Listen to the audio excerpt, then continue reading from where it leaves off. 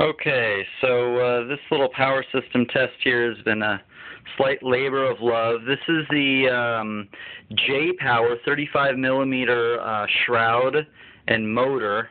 However, I've added on the AEOrc 8-blade 35 millimeter rotor and replaced the thinner J-Power rotor that came with its stock. So what we have here is a 2-cell 1000.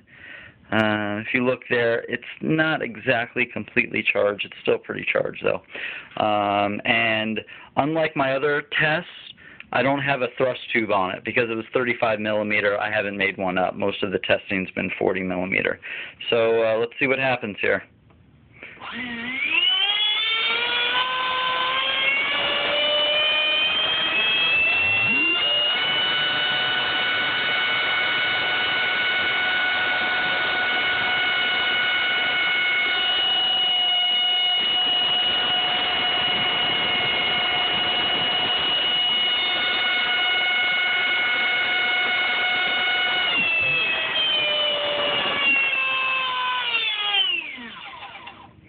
All right.